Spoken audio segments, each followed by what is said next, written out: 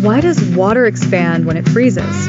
Let's imagine we are in a world where everyday things surprise us. Picture a hot summer day and you want a cold drink.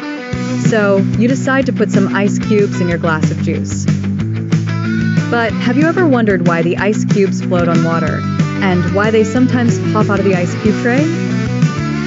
This mystery takes us to the fascinating scientific principle of water's expansion when it freezes. Water is a bit unusual compared to other liquids. Most liquids shrink when they get cold and become solid. But water does the opposite. It expands when it turns into ice. How does this happen? Water is made of tiny particles called molecules.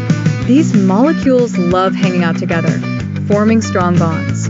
Now, when water is liquid, the molecules are close but move around, like an organized dance. As water gets colder and turns into ice, these molecules arrange themselves into a neat pattern, almost like a checkerboard. This pattern takes up more space than when the molecules are in a dance. As they organize, there are gaps left in between them, making the ice less dense than liquid water. That's why ice floats, because it's lighter than water. The story of water and ice didn't always have a hero to unravel the puzzle. It wasn't until scientists started looking closely at the arrangement of water molecules that they found these unique patterns. This expansion of ice can have exciting effects in everyday life. Imagine a chilly winter day, and a pond is covered in ice. The ice forms on the surface, allowing the life underneath to keep swimming. If ice sunk, it would pile up at the bottom, freezing solid all the water.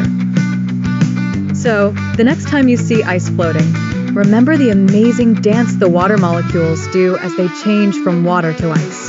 It's nature's way of keeping us healthy and entertained with floating ice in our summer drinks.